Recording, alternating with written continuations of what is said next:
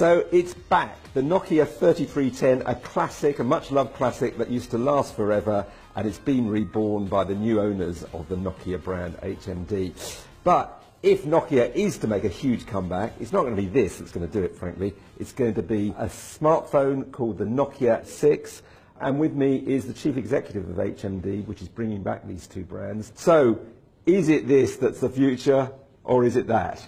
It's absolutely our smartphone is the future. This is where we are putting our efforts, and we are driving together with our partners. There is still a feature phone consumer base that we are serving, and it's not that small.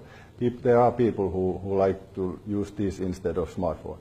It's always going down slowly, and that's why we are focusing on smartphones. There was a lot of affection, though, for that, was there? For sure, there is a lot of interest and a lot of media, and that's serving the purpose. This is an announcement that now we are driving the next chapter of Nokia. Isn't the danger that the message you're sending out is a nostalgic one about an old phone rather than a future phone?